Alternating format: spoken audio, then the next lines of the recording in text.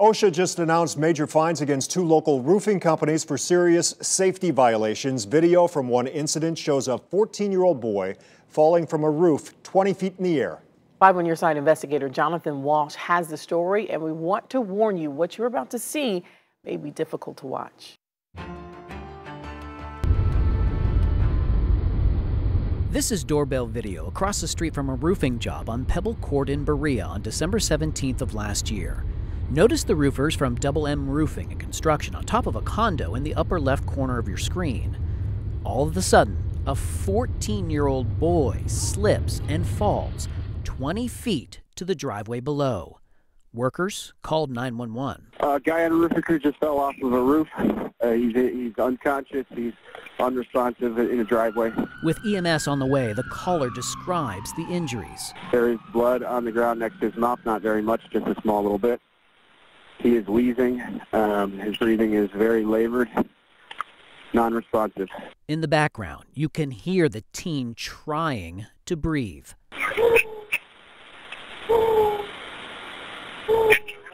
And he's still not responding at all or anything? Not responding at all. Roofing work is also the most dangerous, one of the most dangerous construction jobs in the country. Howie Eberts is the area director of the Cleveland OSHA office. He says teens are not supposed to be on roofing jobs at all. It was horrible, especially right before Christmas. I felt so bad, and my thoughts and prayers go out to this 14-year-old and their family. Howie says the boy had significant head trauma and brain injuries.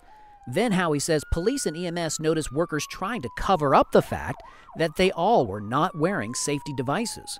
They were putting on their fall protection after the fact.